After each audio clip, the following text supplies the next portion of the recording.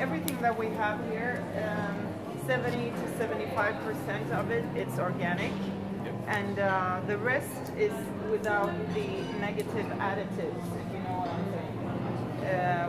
Everything you can buy here is supposed to be like good for you. I mean, we have the store, it's 1,400 square feet big, so it's pretty big because of what we are doing. In my world, the best area would be like 700 square meters. Yeah. In Sweden and in Denmark, we're biggest in the world in organic products. Denmark used to be the first, the leader, but now we're two. Yes, I just read in the exhibition brochure. Yes. So that's good because people are very aware of what's happening.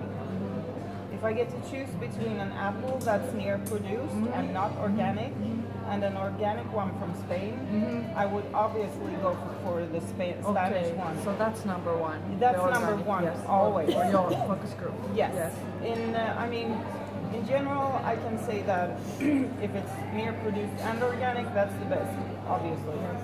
How do you do your marketing? Is social media, what is the best? We have a lot of social media coverage. That's our main thing. And then we go through something called Destination Malmö. It's like the community in Malmö. Okay.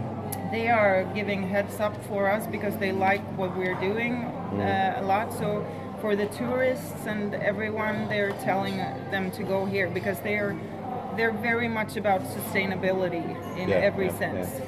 We don't do that much coverage in magazines or, I mean, that kind of advertising because people don't really read it anymore. So everyone who comes in here, in my opinion, hopefully in a few months, they will feel when they walk outside that, okay, today I learned something about food. A lot of our suppliers come here, not monthly, but maybe once every other month to have like small workshops and whatever. We have our trial kitchen over there.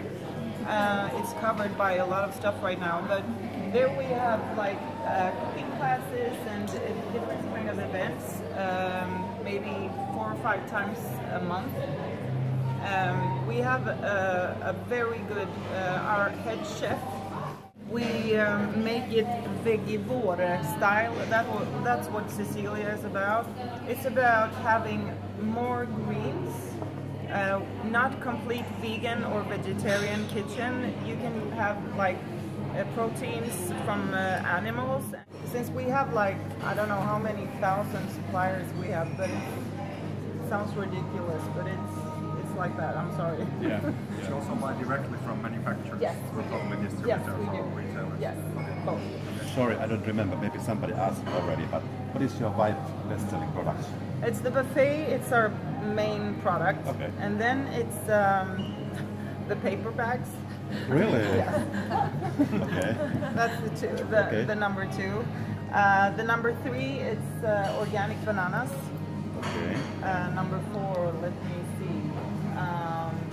If you take like dairy products, it's number 4. And a lot of people, obviously, as you know, are not like gluten intolerant, but they feel better if they don't eat it. So that's what it's all about.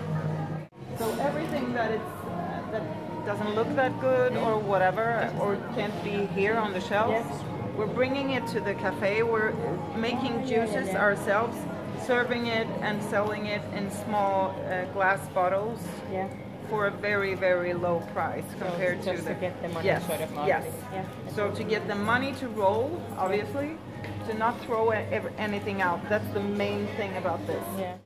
Obviously, today, since organics has grown that fast, everyone is our competitor in terms of they sell organic products and they're getting bigger and bigger doing that. Whoever you were talking about.